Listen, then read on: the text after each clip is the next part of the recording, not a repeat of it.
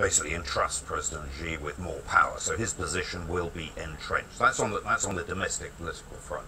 On the economy, I think you've got a number of very clear trends. First of all, what's going to be the growth target for next year and subsequent years? And I think that they will, unlike PVOC, who think that growth for the second half of this year will average 7%, and I think that's actually realistic, and it's very clear that the Chinese economy re-accelerated over the last 2 to 3 months.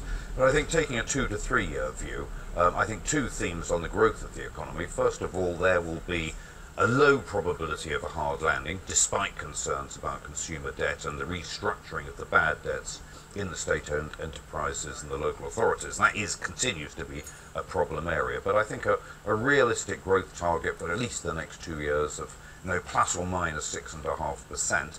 But very importantly, with I think sort of two themes coming out of this. First theme will be the push to develop what I call the new Chinese economy, so technology, transport infrastructure, energy infrastructure, the consumer sector, healthcare. Those sectors are going to be given very much focus of attention.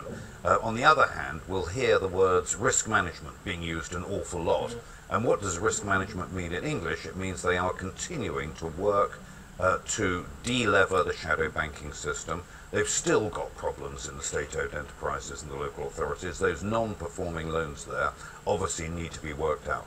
So Bob, when the work report is issued this week, the market is saying, well, will we see more economic liberalisation, more market-friendly policies effectively to open up China? Because I think when you hear some of the international discord, it's that international firms do not have the same access to China that China enjoys to international markets. Mm-hmm.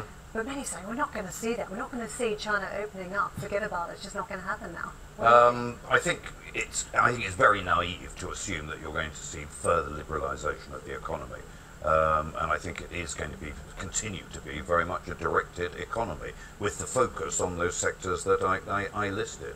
So you're saying China can operate better if it keeps some of the shutters down at this point, whether it's around technology and its big state champions that it has, and it can control the machine a little bit better if it doesn't liberalise at this point. Is that what you're saying? Absolutely, and I think the point to make is the state champions are probably morphing away from the problem areas they've got, like the heavy industry, heavy engineering, the mining sector, the steel sector, into more, the new China, which I describe as technology and healthcare, for example.